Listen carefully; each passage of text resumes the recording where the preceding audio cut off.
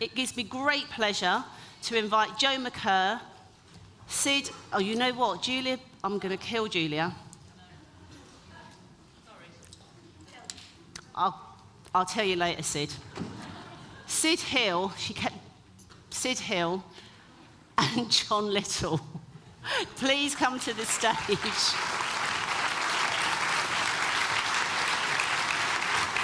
I told you. Okay. Brilliant. We all comfy? Shall I come sit next to you? Go on. Okay, great. All got drinks. Okay, so it has been a whirlwind of a day, last couple of days, and we've listened to so many different people, and obviously, you know, the work that you guys are doing is quite out there and quite amazing. And again, as I said, if you don't know who these three are, you need to have done your homework, but I'm sure you do. So we're not going to go into lots of introductions as such, but what I would like to just hear first is a little bit about what was your point of entry, if you like, into becoming ecologically inclusive, is what I'm calling that. You know, whether it's through your gardening, what was it that switched you on to ecological inclusion? Shall I start with? Yeah.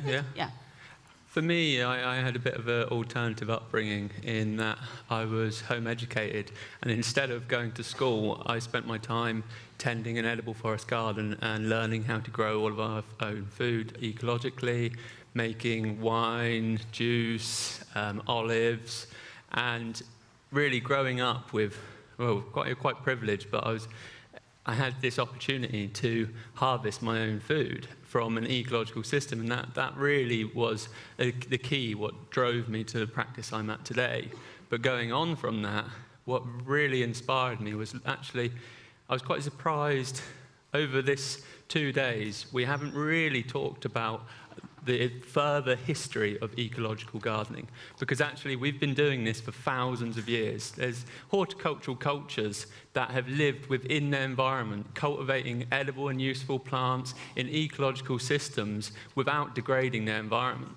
I mean, if we look to the Salish people in Vancouver in Canada, they cultivated edible forest gardens, which after 150 years without management, those systems are still highly biodiverse and producing food crops for people. Mm-hmm. And another really beautiful example, what has inspired me, is once again the Salish people.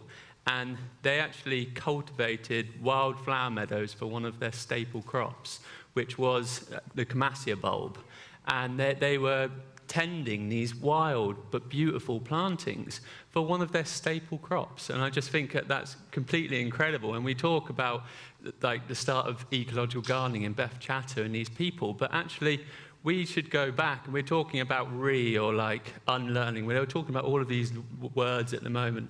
And I think we need to go further back, because actually humans, for most of our history, have lived in the environment, and there's still people living wild. And I think we need to look to that. So that's really, for me, that's one of my inspirations. Yeah, no, that's really good to hear that. Joe, what about yourself? Yeah, I agree with Sid. I think we all have an innate gardener within us. Reaching that gardener is what we need to do, and that's an emotional journey more than anything else, actually. I remember when I first saw my land's a post-industrial railway line and a former canal site. So it had been ravaged, completely ravaged. But there was this deep, visceral, emotional connection to that landscape. Now, Mary Reynolds, great garden writer. She was formerly a garden designer and now is a reformed garden designer, she calls herself. She writes about how we see in landscape the trauma that's within ourselves, the emotional trauma that's within ourselves. And that's how we relate to landscape, that we've often deeply emotionally involved in landscape. And I really do believe that's right. And, you know, we've heard quite a lot over the past couple of days about feeling emotional about landscapes and this emotion awe. I actually have a problem with awe. I follow a lot of philosophy, and there's an ecological philosopher called Timothy Norton, and he says putting nature on a pedestal and venerating it from afar is a bit like what patriarchy has done to the figure of a woman. So we need to stop objectifying nature and using language that does objectify it. And it's that visceral, emotional connection that can actually eviscerate all that language and get to a pre-language connection with our land. And that's where we all, I believe, need to be going. Mm-hmm. I mean,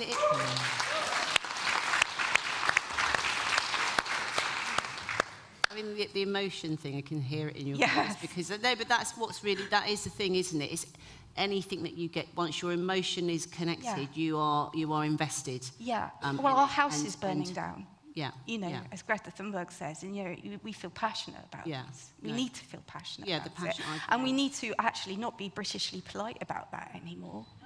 We need to actually show it.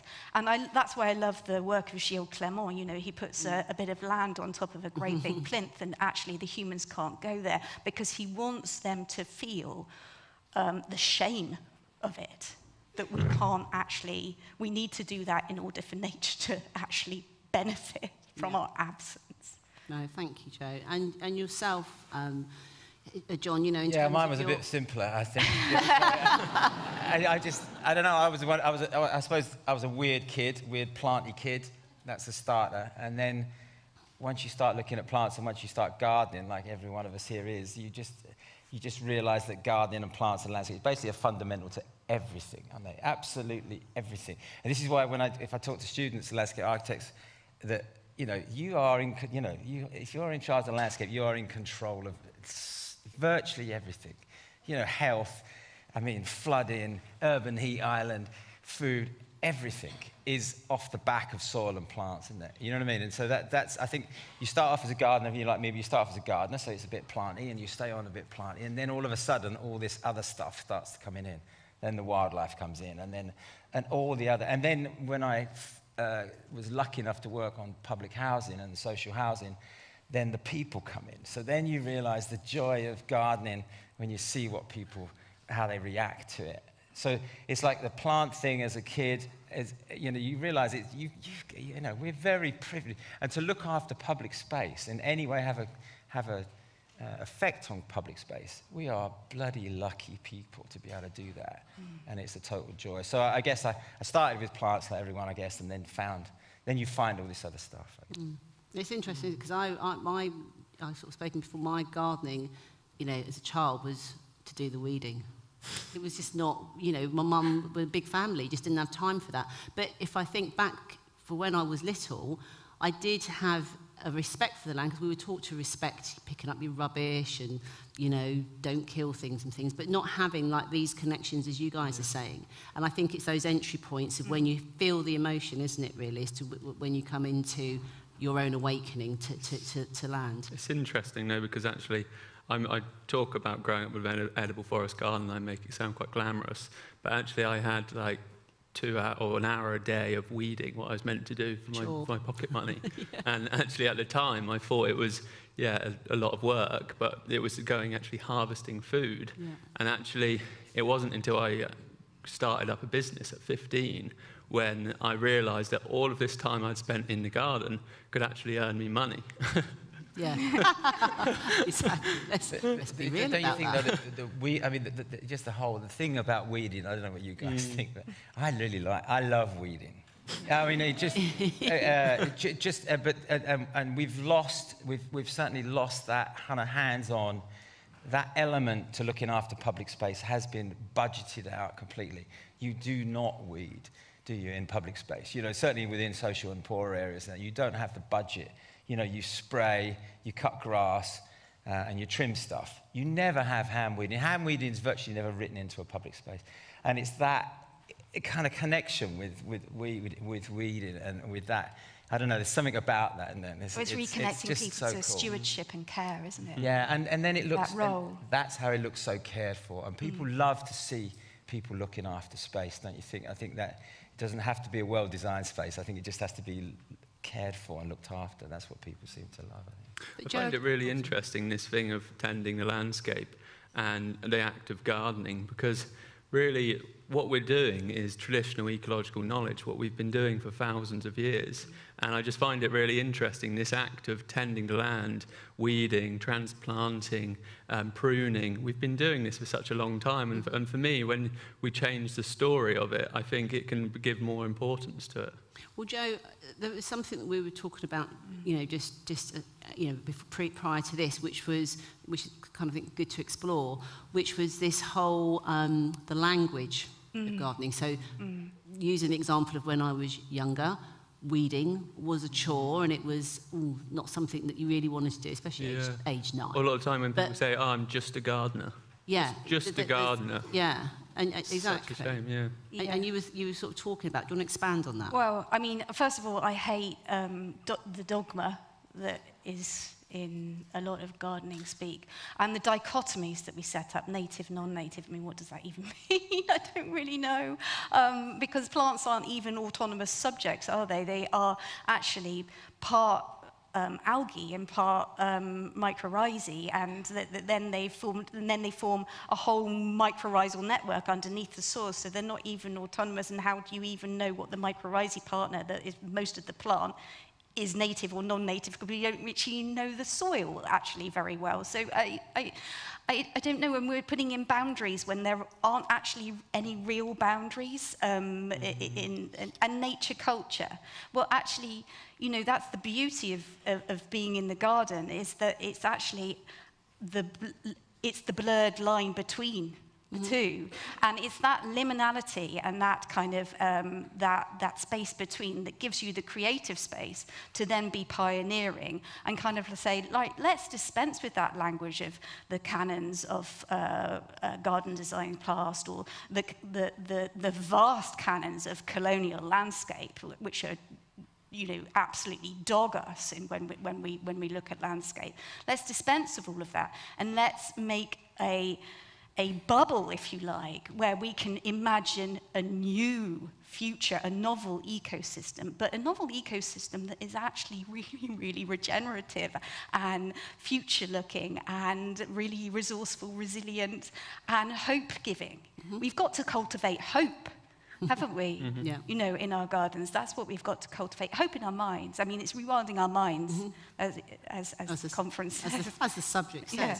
But I think, so going on sort of like from cultivation, if you like, takes me straight to sort of soil. There's been a couple of questions that have come in, and I'm just going to sort of amalgamate it, if you like, into sort of one thought for you guys to come back on. So, soil. Is it soil? Is it substrate?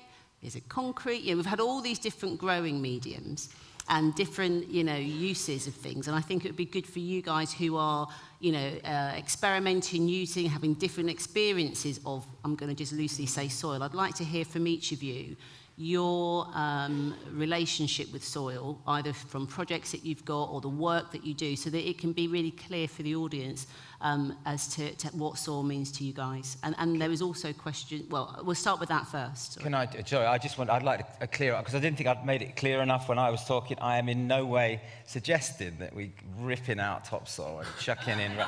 I am not suggesting that. What I'm suggesting is that when there's a development, or when you have a choice, when the soil's taken off anyway, where you have that kind of you can have that conversation, and it gives you the choice then of using a mixture of materials. And that mixture of materials, it's a very pragmatic view, is that mixture of material gives you a chance, and from my point of view, gives you a chance, as Fergus touched on actually, to create a cheap Dixter, basically. So, like, poor soil, direct sown, there's a chance you can look after it, and you can get colour, and you can get that level of sort of excitement into poorer places where the budget is so low.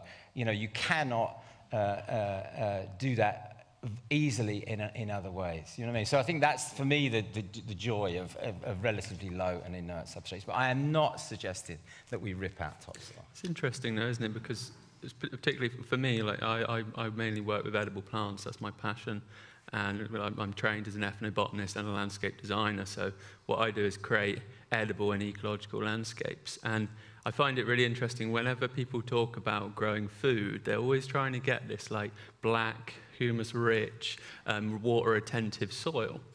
But actually, most plants don't really like growing in that. Yes, your annual vegetables might do because they've been bred for a long period of time in this type of soil. And the key thing is they don't actually have a connection with many microorganisms in the soil. And I think for me, I try to always work with the indigenous soil and then specify plants that are suited towards that habitat type. And I think something what we should start thinking about more is, it's been talked about quite a lot over this last 2 days about succession in plant ecosystems, but what's actually going on underneath the ground? Succession in soil microbiology as well, like how earlier with the woodlands, talking about the encroachment of brambles protecting young trees. But the main thing they're actually doing as well is they're changing the soil microbiology to support trees. If you whack just some trees in a field and say grow, the problem is the soil microbiology is still at the successional stages of grass. So whereas if you transition that, and then it gets very interesting, and at the moment there's so much interesting science coming out, and I think as our understanding develops further, it's going to become more about specifying plants for the specific soil microbiology, or also talking about that succession. Yeah. So if you're growing trees, maybe something what I've experimented with is actually planting into brambles. Yeah. So they protect it, and then it's also transitioning that soil microbiology to a fungally dominated biology rather than the bacteria dominated in a lot of grasslands. Yeah, again, reading the landscape, aren't you? Reading the empirical evidence on the landscape, which is a craft that we need to return to. I mean, the soil is the guts of the planet. And we all know that our own gut biome, our own human gut biome, we've sort of rediscovered it as a whole ecosystem in itself. And you know, the majority of, in this region of the world, the majority of life, actually, when you look out on a landscape, is held in the soil. I mean, we only know 10% of that life, but there is absolutely hundreds upon thousands of species living in that soil that you're looking at. And they are all doing all sorts of different things. And there is huge amounts of complexity there. And so, you know, what we need to do is be respectful of that, which I feel we're not massively respectful. But the other thing that we need to understand is that this biological concept that with the complexity is held in the soil, and with complexity over time and space comes diversity. So you've got to invest in cultivate your soil in order for your soil to better farm your plants. You know, it's all in there. We don't really have the tools. We have very blunt tools in fertilizers and which I guess is, you know, for me that in that is people, is it they don't care, or is it a lack of understanding? Because as you say, it is a complex ecosystem of which only, as you know, 10% is there, and of course going back to dialogues that are talked about with the soil, we are encouraged to enrich soils. You know, there's a language around that. There's a language there, again, isn't it? We don't talk about healthy soils, we talk about fertile soils. I mean, you know, fertility has absolutely nothing to do with healthiness. You know, John and I work with low nutrient soils, and the reason we work with that is because we want healthy plants. Now, we all know the Wim Hof method and everything like that. You know, what you're trying to do is you're trying to stress a plant's ability, well, actually, it's the mycorrhizae's ability to cope and adapt. Constant little stresses grows resilience and resistance to when the big drought comes, to when the big thing happens. Yes, so because, you know, it's estimated that a mycorrhizae can actually add about 100 times more to the root of a plant. I think it's a whole network of added opportunity. I think that's one of the really interesting things about this idea of planting bare root, because so much of the soil we put into ground around plants has all of this synthetic fertilizer and other additives. So that plant sits in that pot for a long time, having that sort of candy, and it doesn't create these connections with mycorrhizal fungi and other microorganisms in the soil. So then when you do have a drought, what do you think happens? It just is still staying in that little pot of soil, and then it dries out and dies. So I think there's a lot. So, you know, that's the thing, isn't it? It's not in the labelling of the plant as drought tolerant or et cetera, is not as relevant as basically understanding that the majority of the adaptation resides within the health of the soil.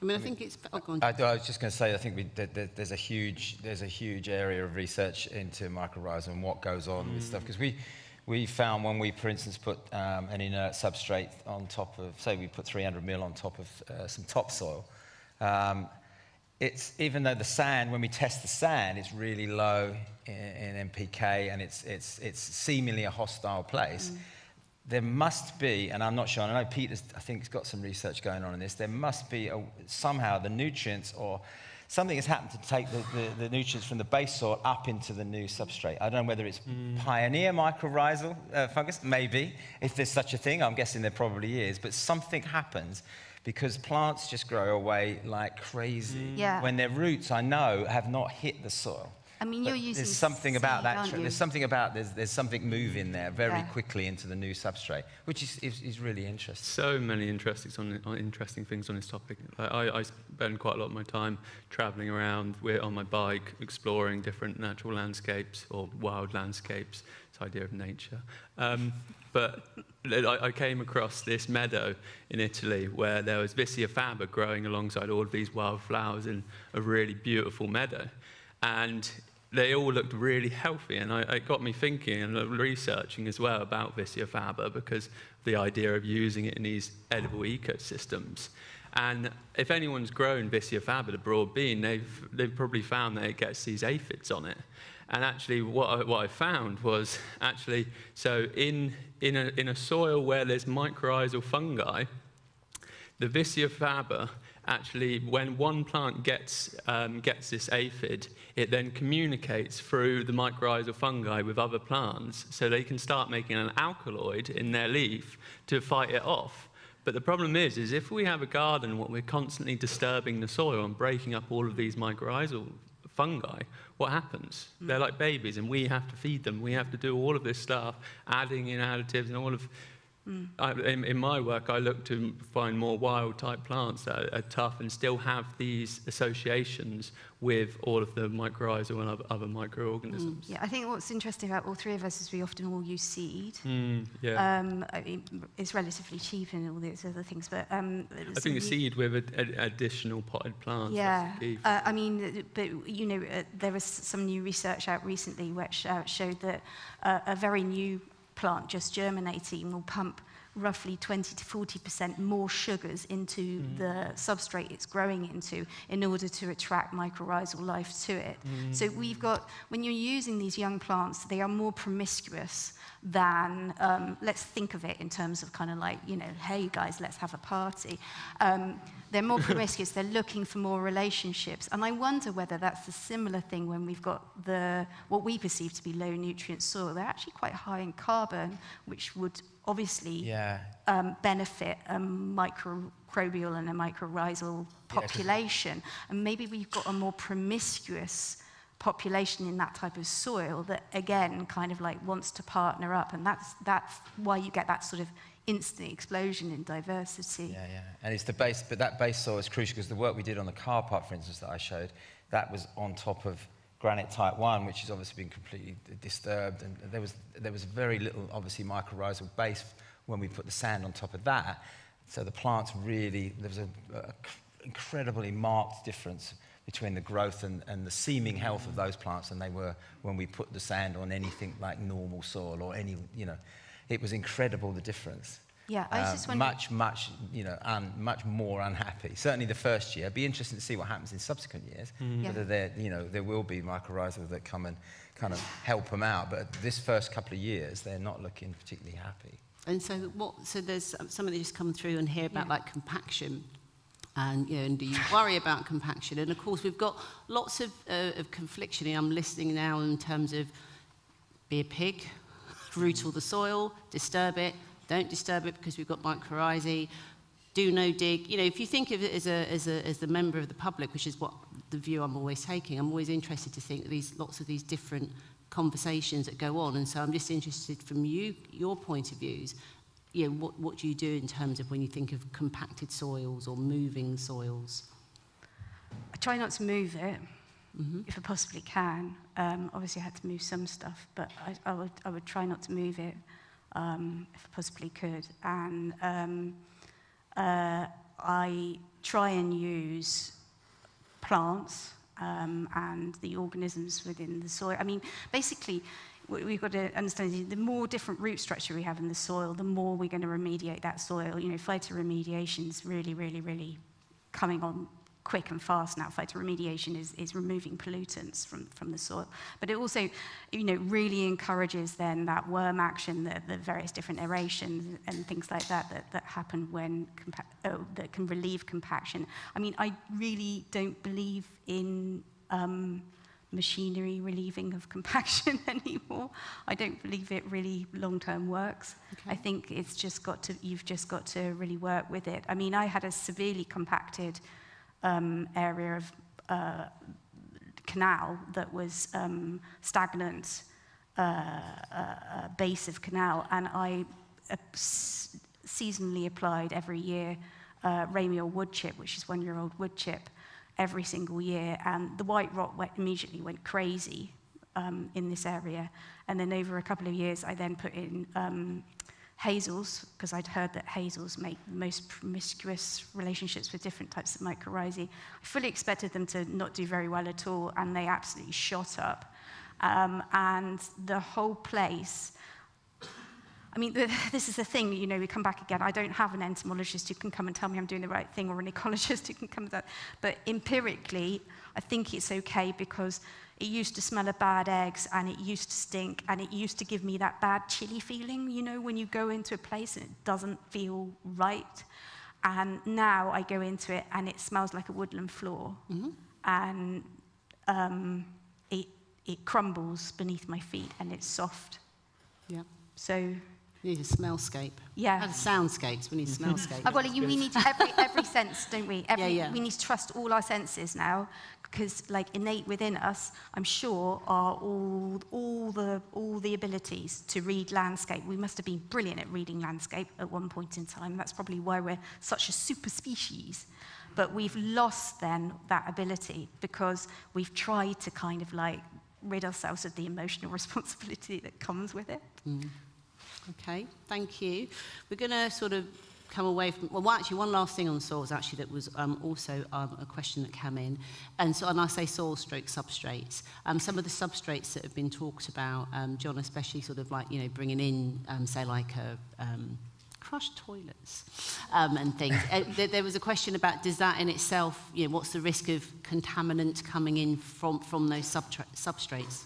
Well, I guess you just got to rely on your supplier for that, really, because they're not going to be sending this stuff out to construction industry either. That's not going to be allowed. So you can only rely on that. It's never going to be, I guess if you start poking around and testing it, it's never going to be quite as sweet as your lovely bit of topsoil. But you've got to rely on the fact that it's a sold product and it's from a reliable supplier. I guess that's all you can do. Yeah. So I think as well, what we'll find coming out more and more now is actually, if you are doing work like yourself and you're planting these really diverse plant communities into that, what better remediation is there, really? Well, this is what I always think. I mean, we're not growing our favourite veg in this stuff. It's a thing to produce flora, and what a nice. I mean, to go from that, I love that slide of that kind of crushed, kind of fairly depressing looking material, and then what it does. I mean, plants are just remarkable, don't you think? I mean, they are.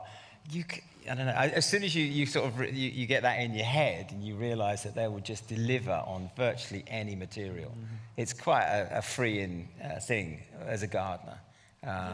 So we have most of the trouble we have is plants growing too well, in the respect that we want to keep the stress level up, to keep the diversity, and to keep I don't want to keep the maintenance down, but the practicalities are you have to keep the maintenance down to deliver that stuff, you know. So when we put a bit of sand, and if we put it on top of topsoil, those plants grow like they're in topsoil virtually after 2 years, or after the first year even. It's weird. And I'm not quite sure, and I know Peter's looking at it, and I'd really like to understand how that nutrient level and whatever else is happening is boosting those plants that much. It's quite remarkable. If you put them on subsoil, slightly less, and if you put them on granite type 1, like I did in the car park, a lot less. Yeah, so it's very much dependent on what's underneath. Yeah. I inherited a site that's obviously, I can't dig it at all because it's heavily polluted with heavy metals underneath the whole lot. So, you know, that gives you immediately a kind of like, you know, it both ties your hands behind your back, but also necessity is the mother of all invention. So you have to think about how you're going to remediate soil with the plants. And interestingly, you know, I grow various different meadows, but interestingly, the plants that came into the meadows were actually then I identified lots of tall melliats and things like that, which are renowned for sort of going deep and removing heavy metal toxins and various different things like that. But I mean, you know, pollution is everywhere. You know, it's in our rain, it's in our water courses, it's in our air. It's going to be in our soils. Yeah. Just got to look after them. Yeah. Keep them healthy. Okay, I'm going to kind of move on to sort of next topic, as it were, which was how has climate change affected your, if not your choice of plants, but the techniques that you continue with to protect biodiversity with? How has climate change maybe affected some of the things that you have done? How have you shifted and changed? We want to hear about those.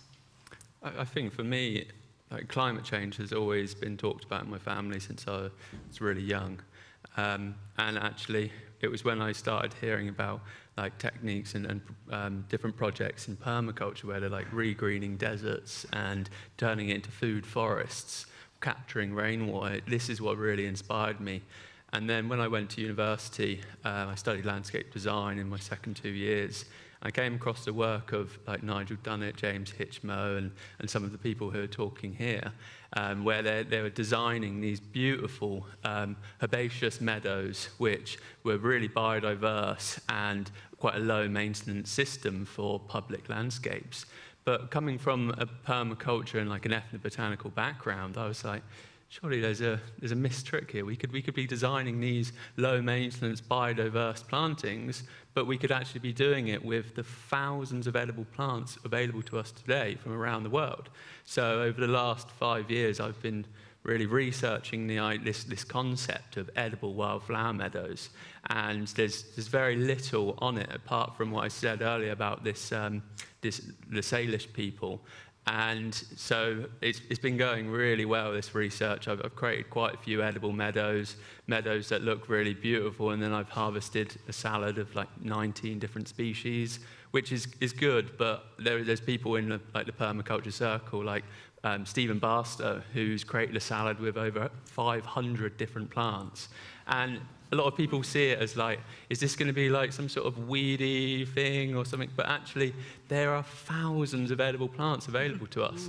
So I think that there's so much potential to tap into the current research on ecological planting design, and then take that forwards using plants that support human existence, because it's very nice to carry on talking about creating these landscapes like rewilding and creating biodiverse landscapes, but what are we going to eat? With climate change is here. We're not living in a very secure, like food secure world. Like, it may seem like it, but it's very brittle, and being in Cornwall, it's a bit more with imports. It's a little bit more scary. Yeah. So yeah, I've been experimenting with this idea of edible wildflower meadows, and I think that's really what's really exciting me. I mean, that would, yeah, because we found on the estate, the food thing was the total key to engaging people.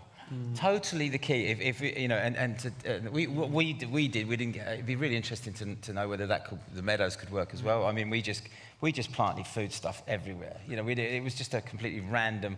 We made food plants the default public planting. So if a pyracantha died, we'd put a gooseberry bush in, or if you know, it's just no planning, no design, nothing at all. Just get edible plants into the landscape, and then we found that people really noticed the land. You know, evergreen shrubs and whatever it is, ornamental stuff that we put in.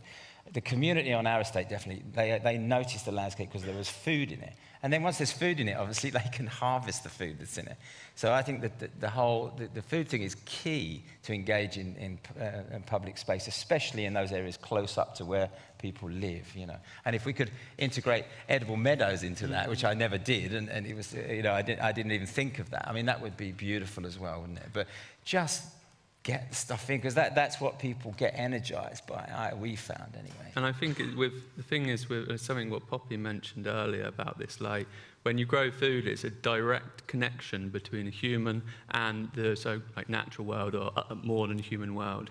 And I know I've watched in some of the projects I do, like my client's granddaughter walking through this woodland edible forest garden and harvesting a strawberry, or say if you think back to your childhood and maybe you might have harvested some apples off of a tree, and that adds to your story, and that makes you care more about the wildlife that we depend on for our lifeline.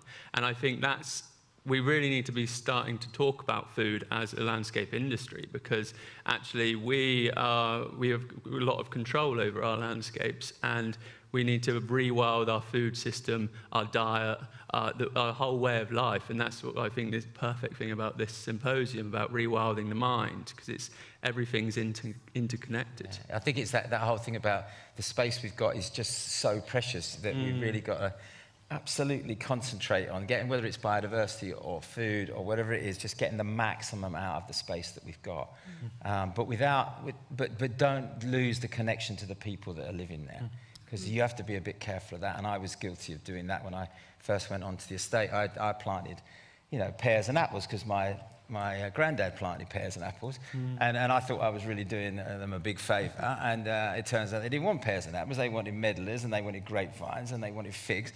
Obviously, because that's what, you know, so I was imposing my kind of very, you know, South Essex vegetable, fruit-growing opinion onto people that were living there, and that was a massive mistake. And I think biodiversity, you have to be really careful to not say, here you go, here's some biodiversity, it looks a bit shit, but it's good for biodiversity.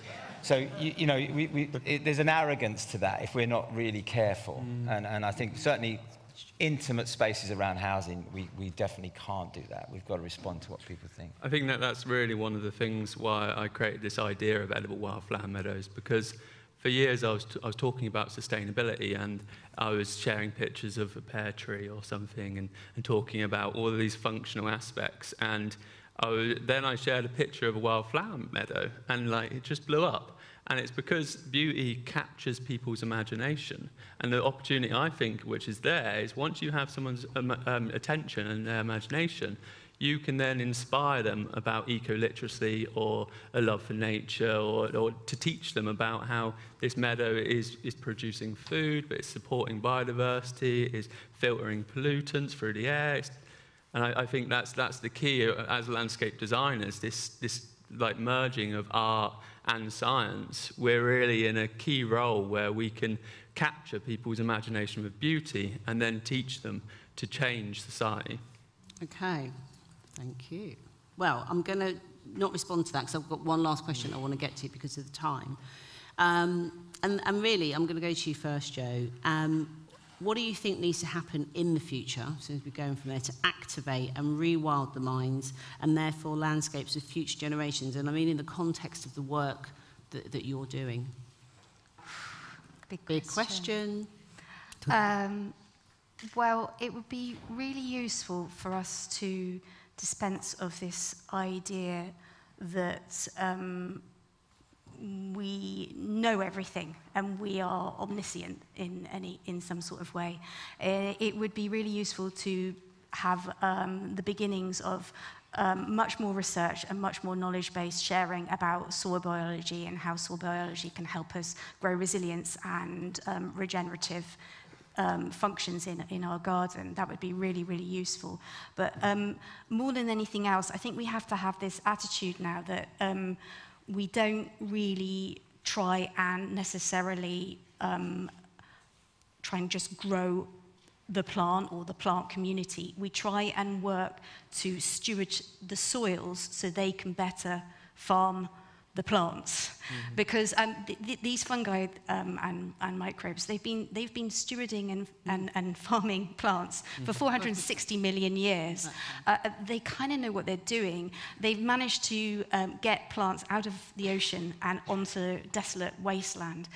They've done it once before. They've found ways round really extreme situations of excessive rain, excessive sun. But what I would counsel everybody to do is understand that your soil biology is very, very sensitive to heat, so cover it, keep it at 20 degrees Celsius if you can, and look after it if you want it to look after your plant. Okay. Sid? Yeah, I think what I would like to see is, so when I got into horticulture, when I started studying at college, and when I used to tell people, I'm studying horticulture, they would be like, oh, nice, that's nice. You arrange pretty flowers, do you? And actually, I think there's quite a problem in the recent history and the whole time scale of horticulture being aimed, or the story of it being communicated as like a privilege, or just about arranging pretty things, about ornate aspects. But actually, I think that the story of horticulture needs to change, and we need to be talking about, like in this conference, we need to be telling the story of horticulture as a necessity. Horticulture for really helping us move towards a sustainable future by capturing carbon, by producing food, by increasing biodiversity. And I think this needs to be taken into our academic settings. We need to be talking about this in colleges. I mean, I graduated not that long ago, really, and I feel like it was only very scratched the surface of ecological systems and concepts like rewilding. So I think what I would like to see is for us all to be talking about horticulture and gardeners as the change makers. Yeah. For a sustainable future. And maybe, because you touched on rewilding, because we're talking about rewilding the mind, it's like rewilding is kind of like not a goal-based way of thinking. It's about reintroducing nature's natural processes and then letting those natural processes drive the system and drive the process. It's about the process, it's not about heading anywhere in particular. So I think it's about an age of experimentation and pioneering work, and letting go of success and failure as something to benchmark yourself against, and actually just really, really being playful and inventive in the environment. Okay. So I'm going to wrap up to John. Yeah. Well, I was just going to say, I think the bigger picture and all that thing, that needs to happen. But I mean, some of the figures that yesterday were talked about for the amount of money that's invested in, say, one single site, I can't remember what figures, but 16 million comes to mind. Give me 16 million to invest in gardeners on social housing estates in London, and you could totally transform the whole of that space for many, many, many years. You know? And of course, while you're doing that, while there's that care and attention, there's that interaction, and then there's all the education that comes from better environments that people can live in. So I think that somehow, I know I've already said this before, but I just think somehow we've got to move the mindset from infrastructure funding to funding for caring for places. You know? Well, I want to thank the three of you so much. I'm very proud that these three have all been on Gardener's World. Just saying. So, the communication thing, as you know, I'm passionate about. There's 2 million people that watch these people, okay? No, that's great. But really, we I think on probably behalf of the audience, we know that you are pushing boundaries. and being pioneering. And actually, these three people are really open to sharing what they've got, not just here on the couch, but in real life situation, courses, visits, you know. So look them up, and, you know, because it is a new way of thinking, and I've certainly learned a huge amount from the three of you. So thank you so much. Thank you.